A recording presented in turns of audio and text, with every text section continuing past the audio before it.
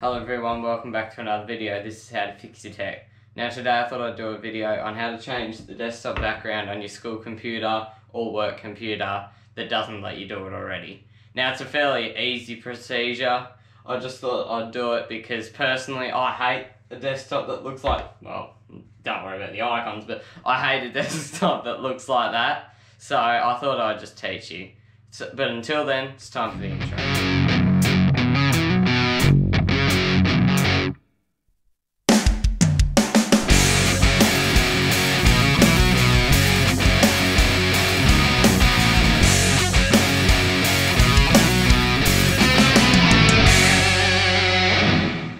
Alrighty everyone, so before we start, I thought I might mention, unfortunately there is a compromise. So when you are changing your desktop, unfortunately every time it shuts down or restarts, eventually this bloody desktop will come back. So to prevent that, all you can do is just not restart it and shut it down. Luckily the procedure is quite easy, so if you need to do an update, you can. You just have to do it again. But sleeping it or closing the lid, which is the same thing, will not reset the desktop. So as long as you can get away with that for a while without updating every day, it should be okay. But if you have to shut it down or restart every day, this video is not for you, and you're gonna have to do something a bit more technical. So let's start it off. Alright, so the first thing we're gonna have to do is we're gonna have to go onto your browser. Now, whatever you have, Edge, Chrome, it's all fine. You just have to go onto a browser. So just go into your browser. If you have to, choose your account. And then search up download Firefox. Should be the first one, that one's completely fine. None of them are ads. And click download Firefox here. Now if it's Chrome, you should get a download message here. If it's Edge or Firefox, which it won't be Firefox because this is what we're installing, it'll be up there. Now all you have to do is click here. Now I won't run you through this because I've already got it on and it is a pain to install. So I'm going to click no here, but you just have to click yes. It shouldn't come up with this, but if it does, it tends to go through with your school or work password anyway. It doesn't really need admin. So I'll just click no here.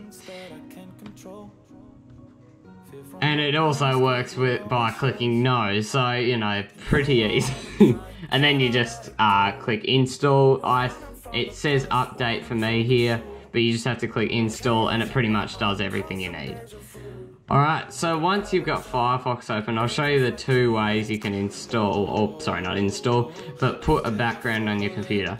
So the first way is you go into Firefox itself, and then you search up an image, so I'll just go the favourite, Phil Swift.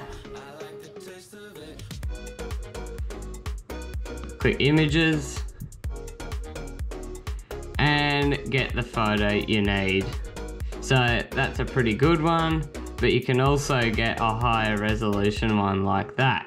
So all you have to do then is you have to right click on the image and select set image as desktop background.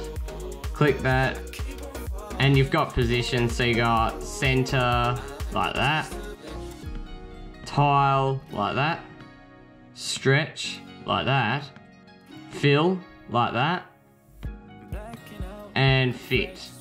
So I tend to do fit, but all these last three options are pretty good.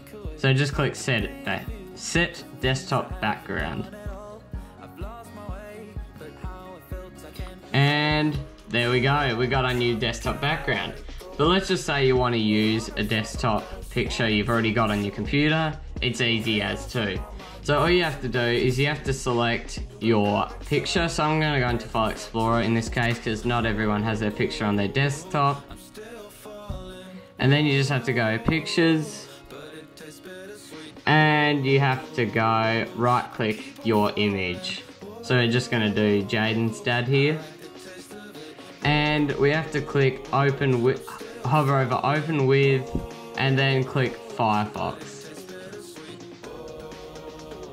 And then what we have to do is we have to right click it and then click set an image as desktop background.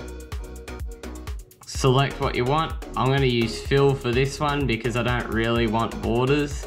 And then you click set desktop background. And there we go. A local file is your desktop. So I hope this helped you out. Please leave a like and subscribe if it did. Hopefully you don't need to shut down and restart your computer, and you might even just get lucky, whereas you don't have to actually set it every time you restart. Unfortunately, I'll have to work it out why or what they're doing to reset it every time. But anyway, thanks for watching. Hope this helped you out. Like and subscribe, and I'll see you in another video.